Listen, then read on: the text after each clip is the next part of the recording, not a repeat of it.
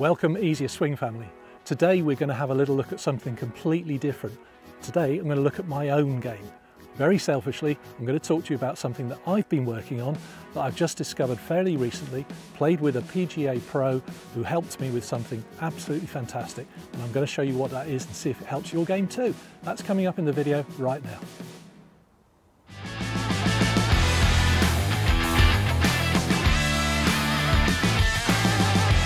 Okay, so let's start on this particular video and see what we're talking about in coordination here. First of all, I was playing this game. I've had a couple of lovely games on the coast down in Kent and played with this particular PGA pro. You'd know his son's name. He's a famous son who's a tour player, has been for a long, long time. I'm not going to share his name with you, but we had a very lovely couple of games together, and he observed something in my swing that actually was like the missing piece of the jigsaw. I've been working very hard recently on trying to slow my swing because I always had a tendency to get a bit too fast, a bit too aggressive in the downswing, too snappy, and so I've been working very hard to try and relax and slow down my swing. And I've worked really on trying to slow the club head down in the swing. I've tried to take out tension out of my hands and arms, and I've worked very hard on trying to get a much easier action into the downswing here. So taking all the stress and strain out of that. Now, it's been quite tricky. At times it has worked, and I've hit some really great shots. But for example, the other day when I played, I hit quite a lot of slightly blocky drives, and a bit frustrating that I couldn't quite get the timing right. And anyway, this guy watched me, and over the course of a couple of days, he said, look, the problem you've got is you're trying to slow everything down in the hands, arms, club, wrists, all of that side of it, even your shoulders. He said, but the thing you're forgetting is your lower half. He said, you're not coordinating that with your lower half. And he said, what's happening is that's still going at the speed it was before when you were swinging too fast.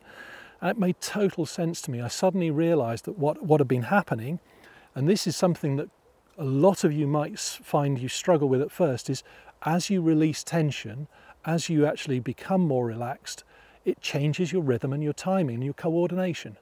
And so if, for example, you've always been a tight golfer and you've been stiff and you try and slow down and relax a little bit, you can't do that at the same rhythm you were doing it at before. Your rhythm has to adjust as well. So it has to become a slower action overall as you reduce that tension.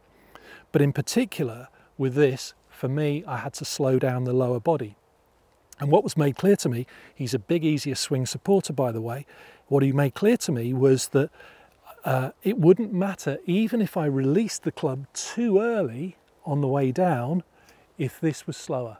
And so what he encouraged me to do was to try and get the feeling that my lower body was working much slower and that my left heel didn't get on the ground quite so quickly, and that I could actually release the club a little earlier on the way down. So let's just have a look and see how that works. Just going to play a couple of drives for you.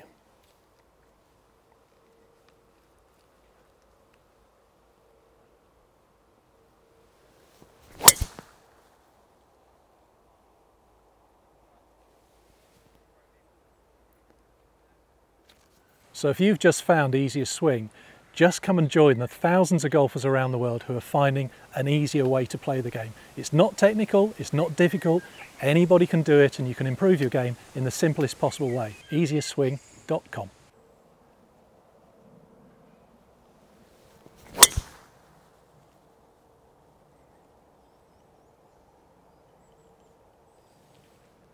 So hopefully you can see there that just with that slightly slower lower body action, it takes a lot of the aggression out of the shot.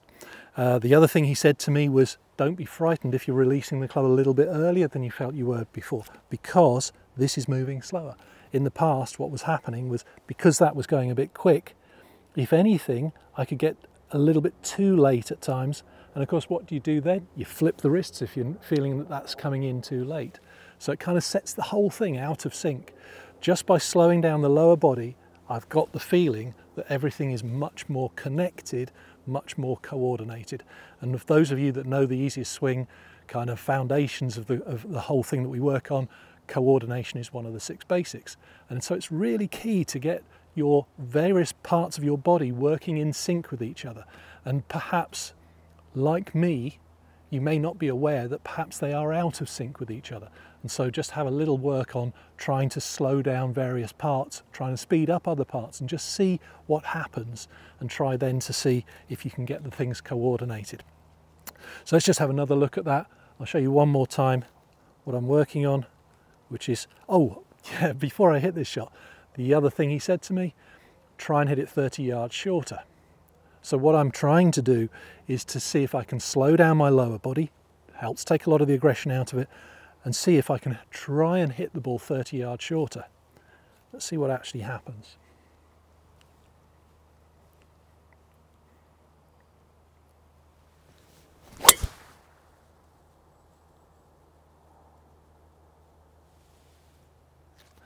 Now, what happened there was that I could feel that I was slower in the lower body. I'm trying to hit it 30 yards shorter. In reality, I feel as if I've hit it a lot softer than normal. It's gone just as far. So that's showing that the coordination is better. So where I'm taking effort out, I'm replacing that with efficiency. And that's really key to improving your game. So I hope you enjoyed that little session. I know it's a very short video, but I thought you might enjoy seeing that and seeing what I'm working on, seeing the benefits of improved coordination and what it can do for you. So I hope to see you in the next video, and hope you enjoyed that one. Don't forget, like and subscribe if you haven't done that already, and please tell your friends as well. Thanks for watching.